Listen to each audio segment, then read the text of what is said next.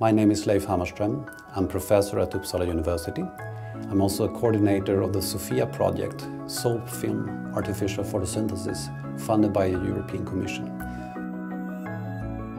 We have assembled 14 people in the Sofia project.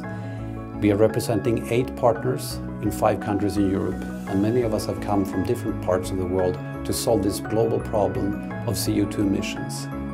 Several years ago, we met Indra Neil, and he told us about his idea to develop artificial photosynthesis using foam films. We use a very special reactor, and this is a soap bubble. In photosynthesis, light from the sun is absorbed by membranes in the leaves. And in those membranes, chemical reactions occur that use the solar energy to make a fuel. I work on capturing sunlight to split water into oxygen that we can breathe and other components that we can use to reduce CO2. If you fill soap bubbles with carbon dioxide and create a photocatalytic surface on a soap bubble, when sunlight falls on it, imagine that the surface of the soap bubble becomes active, and this activity provides the surface over which carbon dioxide changes into fuel. This would be renewable fuel just from sunlight, water and carbon dioxide. My position is design engineer. We can make almost everything. And if we cannot make it, we know how to realize it in another way. So they can build much more fine and completely new devices, which we need in that project to assemble all these soap films together and to make something that doesn't exist. My specialty is making molecules. My aim in this project is to generate new molecules containing chains that will give them the properties to be part of the bubble, that will do the change from CO2 to a fuel using sunlight.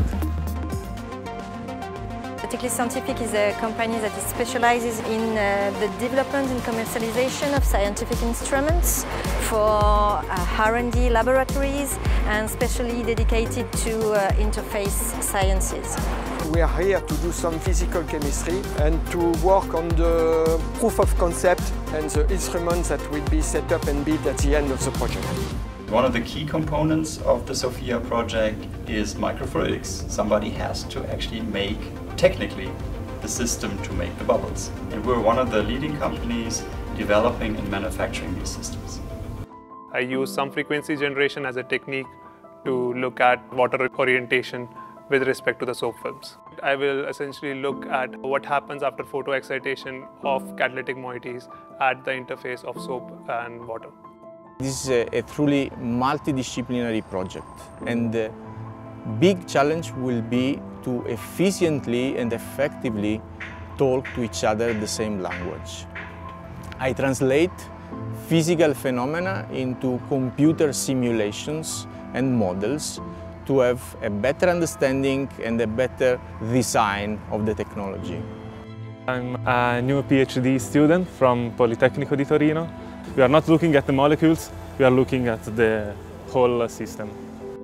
At the heart of the soap film is, of course, an interface between a surfactant and a whole bunch of other molecules in water. And so our job is to try and develop realistic models to try and capture structure, thermodynamics, and dynamical properties of the system.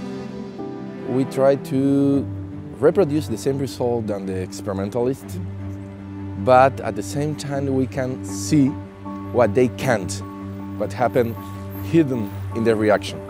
As soon as I realized the beauty of this idea, I was immediately captured, and I gave my approval for being part of this adventure. If you try to tell someone that you want to extract energy from dirt, it's going to say this is science fiction.